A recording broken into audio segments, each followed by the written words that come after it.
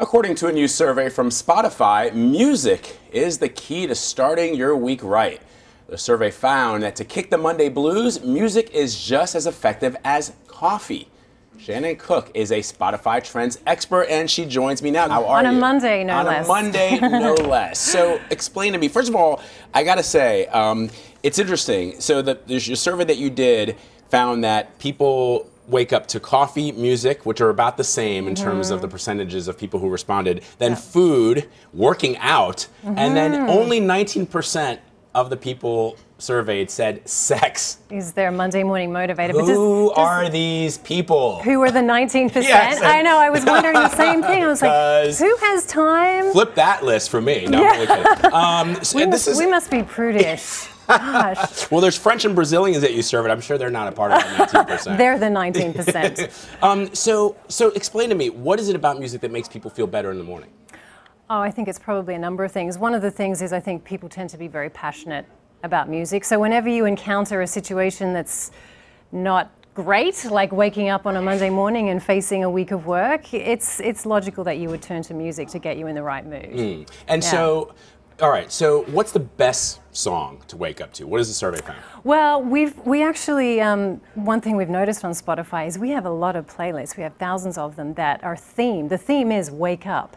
And these playlists actually get a lot of play throughout the week. So it indicates that our listeners are relying on their wake up themed playlists to help them wake up in the morning, not just on Monday mornings. The top song above and beyond in these playlists is Avicii's Wake Me Up. Wake Me Up, perhaps not a Avicii. huge surprise. No. And also Pharrell's Happy does really, really well. That to me would seem like a perfect song. Although it is interesting that, you know, it's funny, I think that a song like that is a great wake-up song. It does kind of motivate you and get you fired up for the day. Sure. Once you're up. Yes.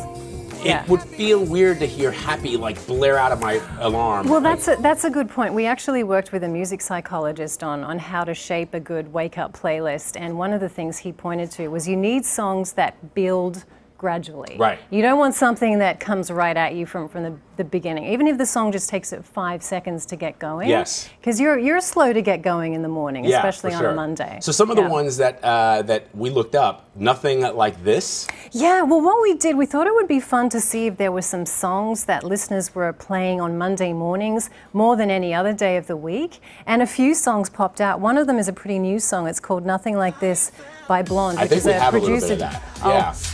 I ain't felt nothing like this, like this. I ain't felt something like this, like this. All right, Craig David, by the way, is in the middle of a massive resurgence, comeback, which is really cool. This is sort of a new tune. Yeah, brand new tune.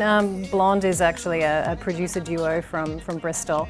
And yeah, for whatever reason, our listeners are listening to that song more on Monday mornings in the US than other mornings. Another song is Boom by Major Lazer. I think we have a little bit of that. Let's play that. Please, please, baby, don't leave. You got that booty, boom, bam, bam. Baby, give me that boom, bam, bam. Baby girl, please, please, baby, don't leave. I mean, I'm sure that, if you watch the video on a Monday morning, you'd probably feel like you were facing Armageddon or like something. Jason Bourne. Yeah, right. Again, both of those songs, Nothing Like This and Boom, have a beat that I could see, like they're sort of in line with the rhythm that you feel when you want a song that's going to get you moving, and between 100 and 130 beats per minute is the ideal And you range. feel it. You feel it like when you're listening to it, when you're bopping around. You can feel it. If you listen to a sappy Adele song first thing on a Monday morning, you want to put the covers over your head and stay go under back it. to sleep. Right, exactly. Especially Adele. Jeez. All right. The other song that you have on here, "Hymn for the Weekend" by Coldplay. It's interesting because it's about a weekend, but it's used for Monday. Maybe it's people waking up on Monday morning thinking, if only it was still the weekend, I'm listening to this song.